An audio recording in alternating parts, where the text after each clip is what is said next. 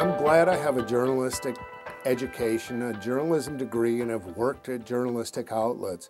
And for me, what's most important is that I still respect the journalists. There's a lot of Hollywood publicists who like to have power over journalists and like to intimidate journalists.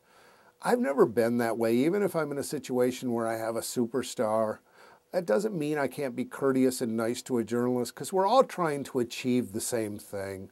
Okay, and I'm trying to make friends, not enemies, out there in the world. What I've learned is speed, integrity, kindness. And, I had a client recently who was getting a divorce. And this client said to me, well, just lie.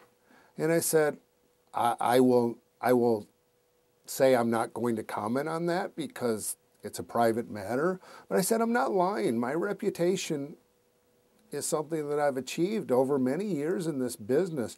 And I'm not going to take 30 years and throw it away when your husband's living in a hotel and everybody knows it.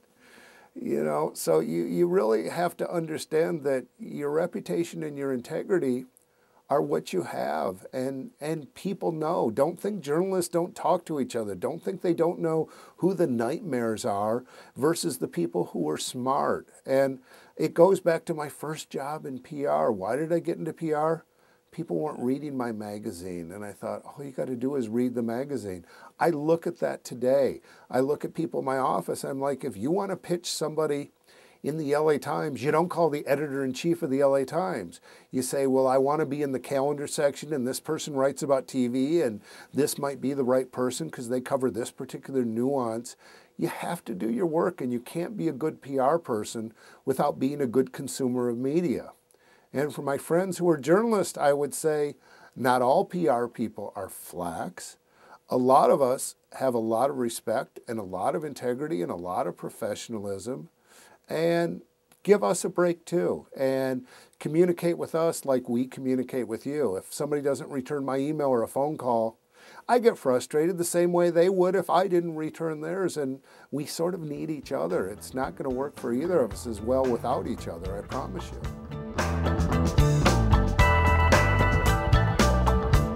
I think there's one misunderstanding out there, and that is that young people don't care about the news. I think the opposite's true. I see the young people in my office and the young people that I know online, on the web, going to TMZ, going to Perez Hilton, almost multiple times per hour, in a way where our generation would wake up, read the newspaper, and go on with our day and watch the news at night. So I wouldn't mistake it for a lack of interest. I think it's really the vehicle. And it's like the trains back in the early part of the last century. They made the mistake of thinking they were in the train business and not realizing they were in the transportation business. And I think newspapers have to understand they're not in the newspaper business. They're in the news dissemination business. And if you're the Chicago Tribune or the New York Times, you're losing some advertising, you're losing readers, and you have some real challenges. But at the same time, you bring some things to the table in terms of history, in terms of credibility, that these bloggers can't compare to, and you have to play to your strengths. And there may be some painful times, but I don't think they're going away. I think they may reincarnate themselves. I think they will come out in new forms. When I'm doing a campaign, it really depends who I want to reach. If I want to reach older, more traditional people, I'm going to go for print and traditional broadcast. If I want to reach young people, I'm going to be viral there. And for most campaigns, it's like food. You don't just want to eat meat, or you don't want vegetables, or you don't want carbs. You want to mix it up. As I go and promote my book, I have a mix of online, I have a mix of radio, I have a mix of print, I have a mix of broadcast, I have social networking. You want a pretty balanced diet out there to reach the broadest possible audience.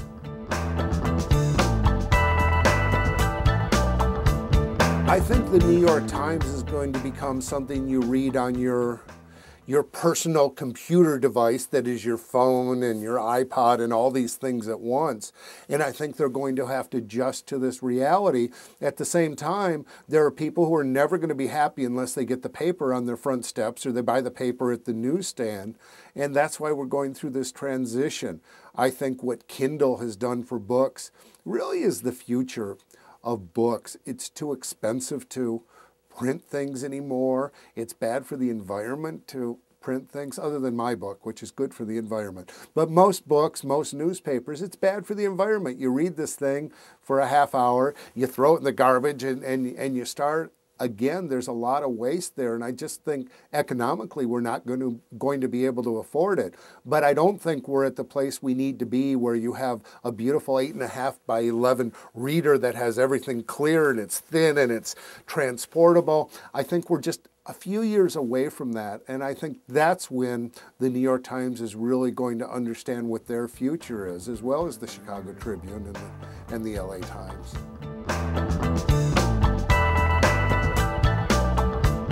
You know, it's interesting, and there's a very symbiotic relationship.